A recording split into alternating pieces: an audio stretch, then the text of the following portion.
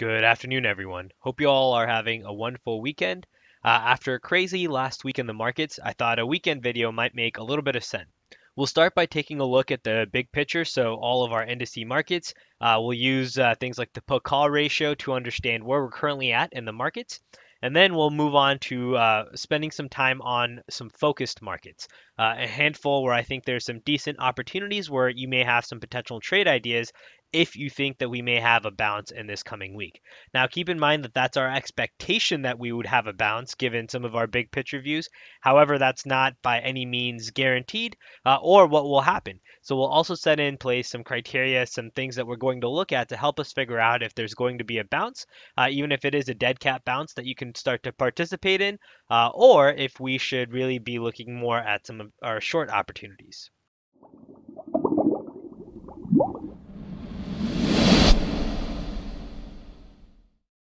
All right, so let's start by looking at the big picture view first. So let's load in our utility labels here.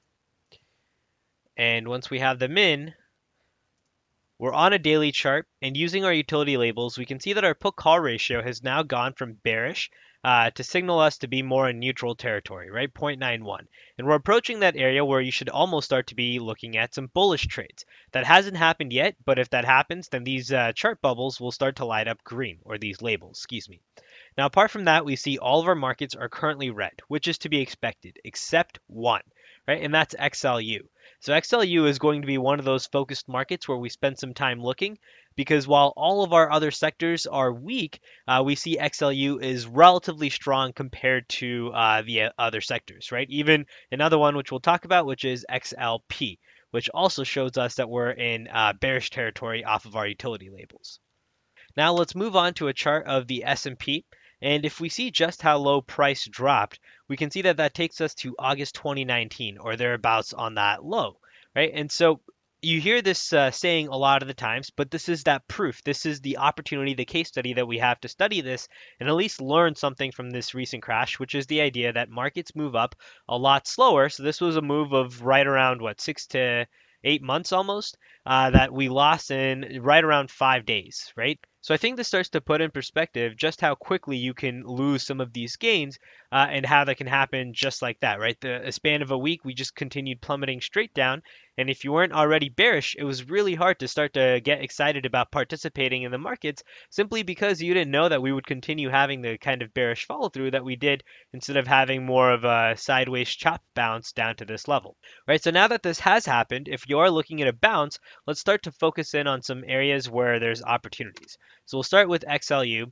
And here we have our Fibonacci drawn, and this is off of our December swing high to swing low. So let's expand this so we can actually have that in our chart view.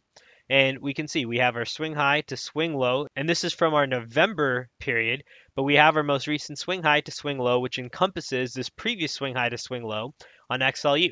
And there we see that we've bounced perfectly into our level, 61.24, and then bounced from there.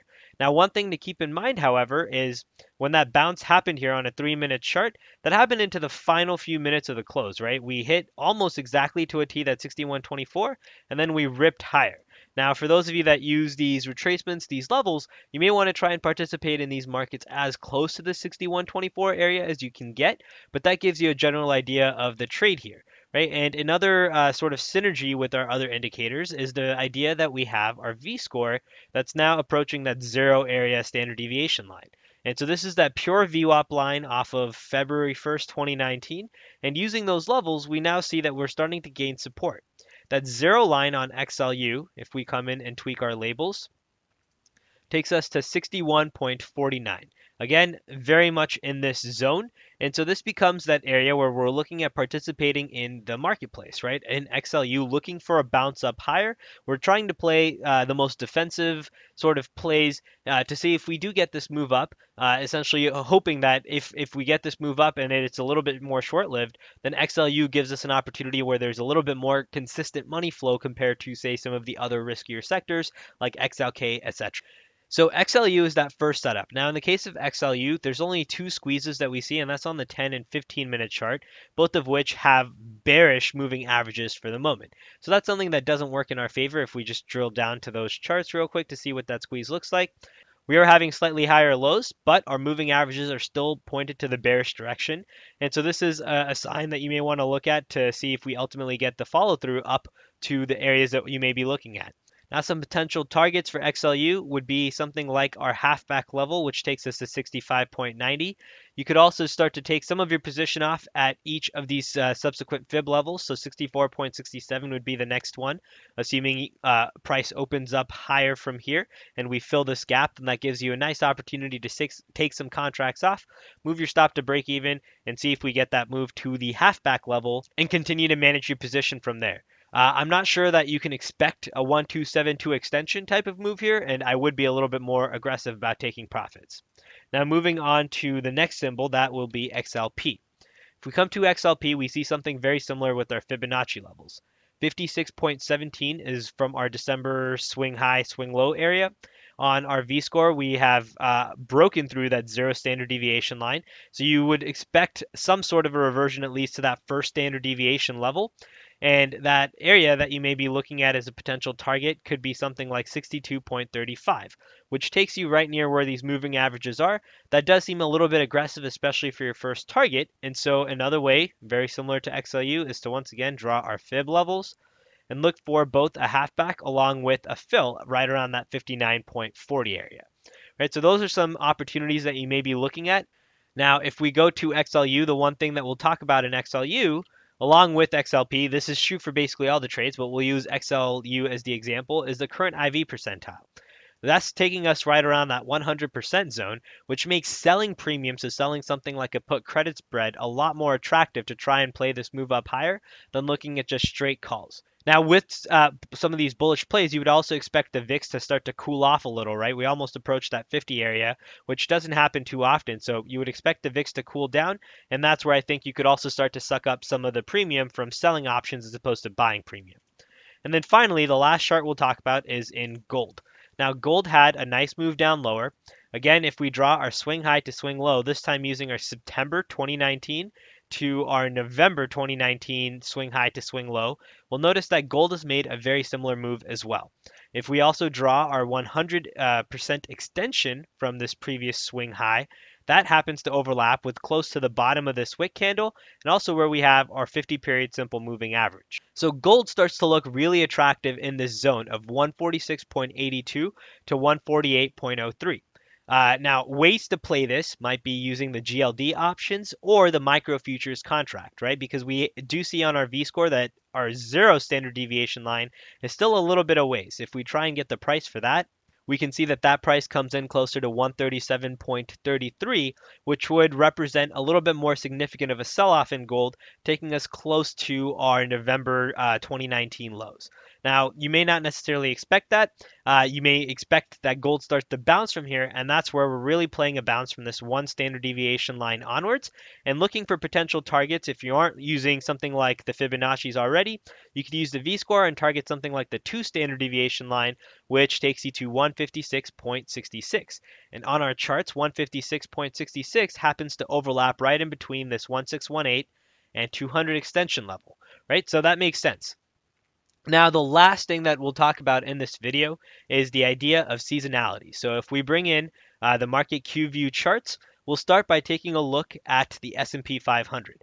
Now, in the case of the S&P 500, we expect the markets to fall between January and March according to our 5-year composite rating, right? That would suggest that we are following the usual parameters. If we take a look to see what's happened, while yes, the markets have fallen in a way where we have these coronavirus scares, etc., we are simply just following the seasonal pattern so far.